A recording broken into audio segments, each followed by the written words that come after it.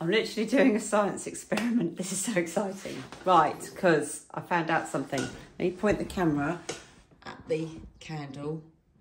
So.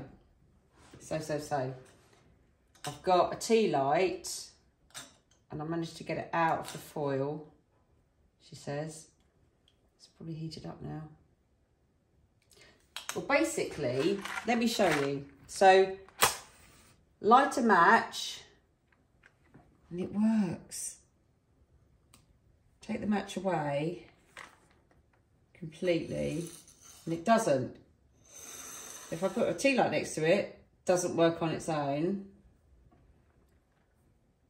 If I put a match, just put a match in there, lights up immediately, take that away, it turns off. How do I get light? So if I drop that in there, it doesn't work because it's not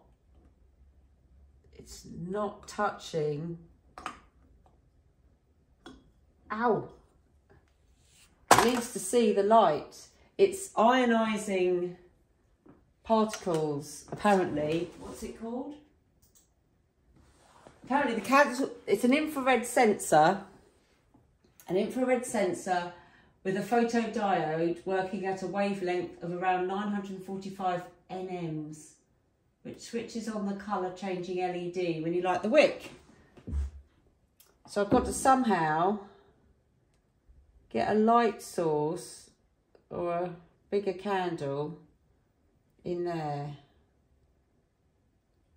Maybe a little. See, that doesn't work. It needs to actually see the light or the flame. It needs to be a flame.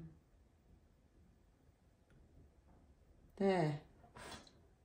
A flame works. Briefly. Anyway, there you go.